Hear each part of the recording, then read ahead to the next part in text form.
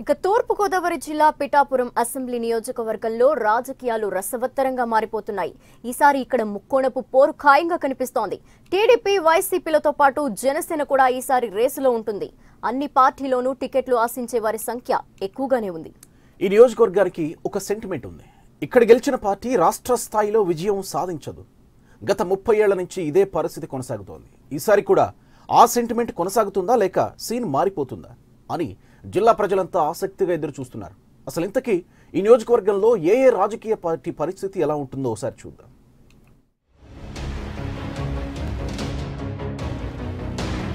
పిఠాపురం తూర్పు గోదావరి జిల్లాలో కీలక నియోజకవర్గం. శ్రీపాద వల్లభుడుగా పిలువబడే దత్తాత్రేయుడు జన్మించిన ప్రాంతం.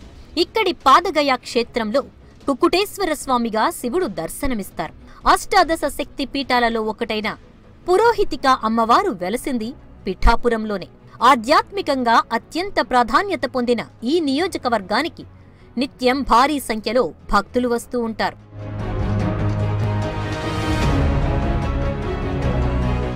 పిఠాపురానికి ఒకవైపు మైదాన ప్రాంతముంటే మరోపక్క సముద్ర తీర ప్రాంతముంది. ఇక్కడ వరితో పాటు వాణిజ్య పంటలైన చెరుకు, కూరగాయలు, ఉల్లిపాయలు ఎక్కువగా రైతులు పండిస్తారు. ఈ నియోజకవర్గంలో పిఠాపురం, గొల్లప్రోలు, కొత్తపల్లి 3 మండలాలు, 64 గ్రామాలు కలిగిన ప్రాంతం. కొత్తపల్లి మండలంలో అధిక సంఖ్యలో మత్స్యకారులు, చేనేత కార్మికులు ఉన్నారు. రాష్ట్రంలోనే ఇదో భిన్నమైన నియోజకవర్గం.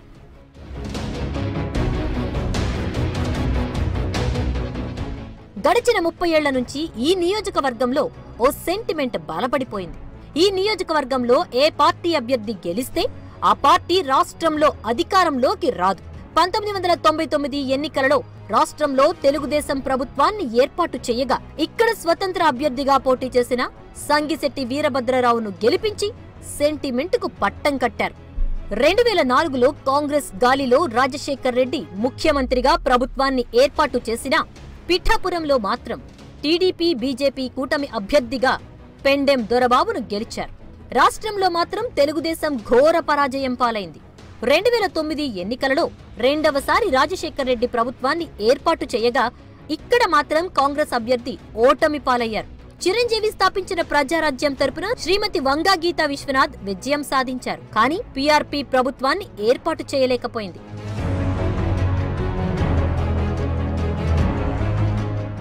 పిఠాపురం నియోజకవర్గంలో సుమారు 2,30,000 మంది ఓటర్లు ఉన్నారు. నియోజకవర్గ రాజకీయంలో కాపు సామాజిక వర్గం కీలక భూమికను పోషిస్తోంది. ఎన్నికల సమయంలో కాపు రిజర్వేషన్, ఉప ముఖ్యమంత్రి హామీని చంద్రబాబు నాయుడు ప్రకటించింది ఇక్కడి నుంచే.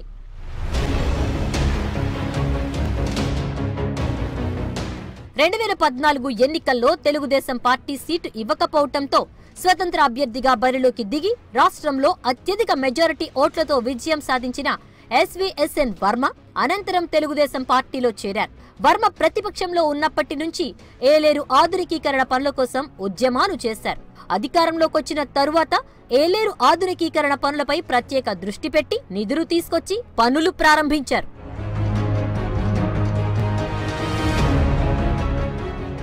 ప్రభుత్వాసుపత్రిలో అభివృద్ధి విషయంలోనూ ఆయన చొరవ చూపించారు. పిఠాపురం ప్రభుత్వాసుపత్రిలో రాత్రి సమయంలో వైద్యులు అందుబాటులో ఉండేవారు కాదు. ప్రజలు తీవ్ర ఇబ్బందులు పడేవారు. దీంతో ఆసుపత్రిలో నైట్ డ్యూటీ వ్యవస్థను తీసుకొచ్చారు. పురుషోత్తమ పట్టణం ఎత్తిపోతల పథకం విషయంలోనూ వర్మ కీలక పాత్ర పోషించారు. మేము ప్రతిపక్షంలో ఉన్నప్పుడు గౌరవ ముఖ్యమంత్రి చంద్రబాబు నాయుడు గారు ఈ నియోజకవర్గంలో 2 సార్లు రావడం జరిగింది. మా పోరాటంలో ఏలేరు ఆయకట్టుకి అదే అధికారం వచ్చాక పురుషోత్తపట్నం ఇచ్చి దగ్గర 72,000 ఎకరాలకి సాగునీరు ఇచ్చిన ఘనత గౌరవ ముఖ్యమంత్రి చంద్రబాబు నాయుడు. ఏలేరు మోడర్నైజేషన్ కూడా 80 కోట్లు నిధులు ఇచ్చాం. ఫస్ట్ ఫేజ్ అవుతుంది. టోటల్గా 135 కోట్ల రూపాయలతో ఏలేరు మోడర్నైజేషన్ చేస్తూ ఉన్నాం. రెండవది ఏలేరు మోడర్నైజేషన్ పార్ట్ 2 ఏదైతే ఉందో అది ఆల్రెడీ టెండర్ అయిపోయింది. ఆల్రెడీ నెల రోజుల్లో 140 కోట్లతో పనులు మొదలవుతాయి. దీనివల్ల గొల్లప్రోలు మండలం, కొత్తపల్లి మండలం ముంపుకు గురవ్వకుండా కాలనీలు కానీ రైతులు కానీ నష్టపోకుండా ఉండదు.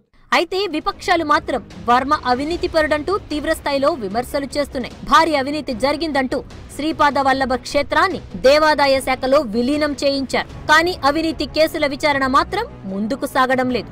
పాదగయ క్షేత్రంలో దాతల సహాయంతో ఏర్పాటు చేసిన సత్రాలను కూలగొట్టించిన సమయంలోనూ ఆయనపై తీవ్ర స్థాయిలో విమర్శలు వెల్లువెత్తాయి. సత్రాలు, విశ్రాంతి భవనాల నిర్వహణకు సంబంధించిన టీడీపీ నేతలు అడ్డగోలుగా వ్యవహరిస్తున్నారంటూ సామాన్యులు ఆరోపిస్తున్నారు. ఎవరైనా బయట నుంచి వచ్చి వాళ్ళు వసతి కోసం ప్రయత్నం చేస్తుంటే ఆ వసతి అరకొర వసతులతో ఉన్నటువంటి విశ్రాంతి భవనాన్ని కూడా తెలుగుదేశం పార్టీ కార్యాలయంగా మార్పు చేసుకుని తీర్మానం చేసి అది కూడా కబ్జా చేయడానికి ప్రయత్నం చేస్తున్నారంటే ఇది ఎక్కడికి దారితీస్తుందనేది కూడా చాలా భయాందోళనకు గురయ్యే పరిస్థితి ఏర్పడుతుంది. ఇది ఎస్ఈజెడ్ విషయంలో ప్రతిపక్షంలో ఉన్నప్పుడు రైతుల తరపున పోరాడారు. రైతులకు భూములు తిరిగి ఇప్పిస్తామని హామీ ఇచ్చారు. కానీ అధికారంలోకి వచ్చిన తర్వాత ఆ విషయాన్ని పట్టించుకోలేదని తమను వర్మ మోసం చేశారంటున్నారు రైతులు. ఈ బీసీ కాలనీ కొన్ని సంవత్సరాలుగా వరదల సమయంలో ముంపునకు గురవుతున్నా ఆ సమస్యను పరిష్కరించలేకపోయారు. ప్రతిపక్షంలో ఉన్నప్పుడు ఆయన ఏ సమస్యలపై ఉద్యమించారో ఆ తర్వాత వాటిని అస్సలు పట్టించుకోలేదన్న ఆరోపణలు ఉన్నాయి. మట్టి, ఇసుక అక్రమాలకు సంబంధించి ఎమ్మెల్యే మీద తీవ్రస్థాయి ఆరోపణలు వస్తున్నాయి. ఇప్పుడు నడుస్తున్న రాజకీయం చూస్తే పిఠాపురం యొక్క పవిత్రత పూర్తిగా కూడా చెడిపోయింది. ముఖ్యంగా పిఠాపురం చుట్టుపక్కల ప్రాంతాల్లో ఉన్నటువంటి చెరువులు అన్నీ కూడా ఆ మట్టి అమ్ముకుని దాన్ని సొమ్ము చేసుకుంటున్నారంటే పిఠాపురం మహారాజుల్లో 2 వర్గాలు ఉండేవని చెప్పేసి నేను వినేవాడిని. ఒకటి మహారాజులు ఉండేవారు, 2 భట్టరాజులు ఉండేవారు. ఇప్పుడు మట్టి రాజులు అని చెప్పేసి కొత్తగా ఒక జాతి ఏర్పడిందని చెప్పేసి ఈ సందర్భంగా కూడా గట్టిగా తెలియజేస్తాం. ఎంచేదంటే మట్టి అమ్ముకుని బతికే పరిస్థితి ఈరోజు పాలకులకు ఏర్పడిందంటే అది చాలా దురదృష్టకరమైన విషయం. ఇది ఈ ఆర్ఆర్బిహెచ్ఆర్ కళాశాల క్రీడా మైదానంలో ఎవరూ అడగకుండా దాని మీద మట్టి సర్దుకుని 25 లక్షల రూపాయలు కాలేజీ నుంచి రాజేసినట్టుగా కూడా ఈ మధ్యకాలంలో తెలిసింది. 2019 ఎన్నికల్లో పిఠాపురం నుంచి తెలుగుదేశం సీటు ఎమ్మెల్యే వర్మకు దక్కే అవకాశాలు లేవన్న వార్తలు వెలువడుతున్నాయి. వర్మ మాత్రం సీటు తనకే దక్కుతుందన్న ధీమాతో ఉన్నారు. ఎస్ఈజెడ్ రైతులకు తాము అన్యాయం చేయలేదని, రైతులకు అదనంగా ఎకరానికి 2 లక్షలు ఇప్పించామని ఆయన చెబుతున్నారు. రైతులకు తమ ప్రభుత్వమే న్యాయం చేసిందని వర్మ చెప్తున్నారు. ఎక్స్ మినిస్టర్, కేంద్ర మంత్రి, అప్పుడున్న జిల్లా మంత్రి కానీ అలాగే అప్పుడున్న ఎమ్మెల్యే కానీ ఏ రోజు ఎస్సీజెడ్ రైతుల్ని చర్చకి పెళ్ళంగానే ఒక్క పైసా కూడా వాళ్ళకి పెంచలేదు. వాళ్ళు ఇచ్చిందంటే 116 కేసులు ఎస్సీజెడ్ రైతులకి ఇచ్చారు. మేము అధికారంలోకి వచ్చాక చంద్రబాబు న్యాయం చేస్తా అన్న మాటకి మా ముఖ్యమంత్రి గారు 260 కోట్ల రూపాయలు ఎస్సీజెడ్లో రైతులకి ఇప్పించిన ఘనత మాది, అదేవిధంగా యనమల రామకృష్ణ గారిదని చెప్పి నేను తెలియజేస్తా ఉన్నాను. ఎంచేతంటే అమ్మిన భూములకి భారతదేశ చరిత్రలో ఎవరో కూడా డబ్బులు ఇవ్వరు. అమ్మిన 8,000 ఎకరాలకి ఎకరానికి 2 లక్షల రూపాయలు చొప్పున మళ్ళీ రైతుకి ఇచ్చిన ఘనత మాదని చెప్పి తెలియజేస్తా ఉన్నాం. అలాగే అవార్డులో ఉన్న భూమికి 5 లక్షల రూపాయలు పెంచి 9 లక్షల రూపాయలు చేసిన ఘనత కూడా మాదే అని చెప్పి తెలియజేస్తున్నారు. అయితే వర్మ వాదనల్ని వైసీపీ నేత గండేపల్లి బాబ్జీ ఖండించారు. ఎమ్మెల్యే నియోజకవర్గాన్ని అన్ని రకాలుగా దోచుకున్నారని విమర్శిస్తున్నారు. రైతులను మభ్యపెట్టి సెజ్ యాజమాన్యంతో కుమ్ముక్కయ్యారని ఆయన ఆరోపించారు. సెజ్లో అక్కడున్న రైతుల్ని, ప్రజల్ని మభ్యపెట్టి మా పార్టీ అధికారంలోకి రాగానే మీ భూములన్నీ మీకు పంచిపెట్టేస్తాం, ఈ భూములన్నీ ఎవరి భూములు వాళ్ళకే హ్యాండ్ ఓవర్ చేస్తామని చెప్పి చంద్రబాబు నాయుడిని తీసుకొచ్చి ఏరువాక సాగి ఈరోజు అధికారంలోకి వచ్చిన తర్వాత అదే తెలుగుదేశం పార్టీ తరఫున ఎస్సీజెడ్లో ఆ యాజమాన్యంతో కుమ్మక్కయ్యి రైతుల మీద అనేక కేసులు పెడుతూ ప్రజల్ని ఒక మిలిటరీ తరహా పరిపాలన ఆ సెజ్ ప్రాంతంలో నడిపిస్తూ చీటికి మాటికి పోలీస్ ఫోర్స్ తోటి అక్కడ వ్యవస్థనే మొత్తం అస్తవ్యస్తం చేసిన పరిస్థితిని మీరు తీసుకొచ్చింది వాస్తవం కాదా? పిఠాపురం నియోజకవర్గం వైసీపీ కోఆర్డినేటర్ గా పెండెం దొరబాబు కొనసాగుతున్నారు. 2004లో పిఠాపురం నియోజకవర్గం నుంచి బీజేపీ ఎమ్మెల్యేగా గెలిచిన దొరబాబు సౌమ్యుడిగా పేరు తెచ్చుకున్నారు. కొన్ని కీలక అభివృద్ధి పనులు చేపట్టారు. వైసీపీ ఆవిర్భావం నుండి పార్టీలో ఉన్నారు. 2014 ఎన్నికల్లో పోటీ చేసి ఓడిపోయారు. పిఠాపురం నియోజకవర్గంలో ఉండకపోవటం, కేవలం పార్టీ పనుల్లో తప్ప నియోజకవర్గ సమస్యలపై స్పందించకపోవటం, వ్యక్తిగతంగా ఎటువంటి ఉద్యమాలు చెయ్యకపోవడం ఆయనకు మైనస్లు. సొంత సామాజిక వర్గంలోనే ఆయన పట్ల కొంత వ్యతిరేకత ఉంది. పార్టీ నాయకుల్ని కలుపుకుని వెళ్లకపోవడంపై పలు విమర్శలు వినిపిస్తున్నాయి.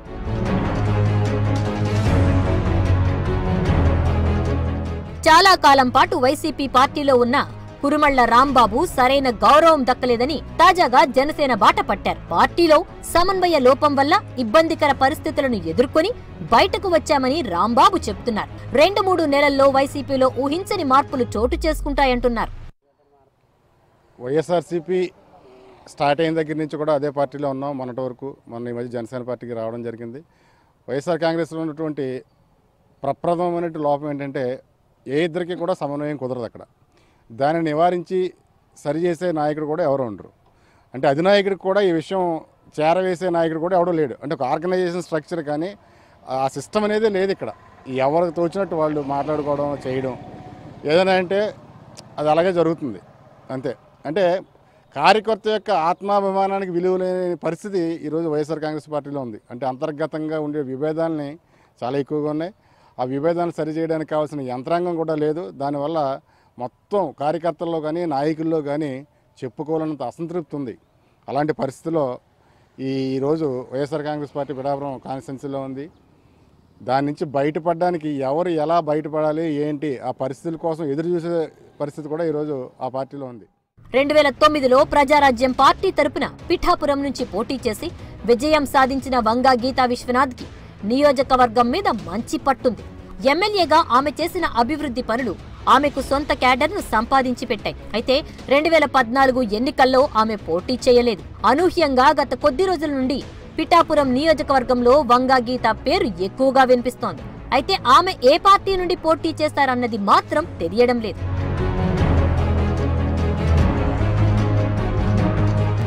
గతంలో ప్రజారాజ్యం పార్టీ పిఠాపురం నియోజకవర్గంలో విజయం సాధించడంతో ఇప్పుడు అనేక మంది జనసేన వైపు చూస్తున్నారు. గతంలో తానే పిఠాపురం నుంచి పోటీ చేస్తానని పవన్ కళ్యాణ్ అన్నారు. ఒకవేళ ఆయన పోటీ చెయ్యకపోతే ఈ సీటు దక్కించుకోవాలని అనేక మంది ప్రయత్నిస్తున్నారు.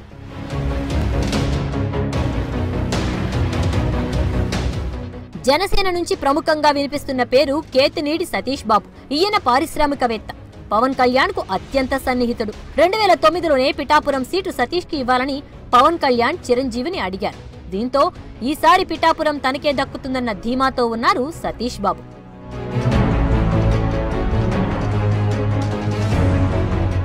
పిఠాపురానికి చెందిన అనిశెట్టి వెంకట సుబ్బారావు కూడా కొంతకాలం నుంచి జనసేన కార్యక్రమాల్లో చురుగ్గా పాల్గొంటున్నారు. మరో నాయకుడు జగదీష్ చంద్ర వాసు కూడా పార్టీలో కీలకంగా వ్యవహరిస్తున్నారు. జనసేన పార్టీ మహిళలకు పెద్దపీట వేయటంతో చల్లా లక్ష్మి, తోలేటి శిరీష కూడా పార్టీ కార్యక్రమాల్లో చురుగ్గా పాల్గొంటున్నారు. అయితే జనసేన పిఠాపురం టికెట్ ఎవరికి ఇస్తుందన్నది ఎవ్వరికీ అంతుపట్టని విషయంగా మారింది.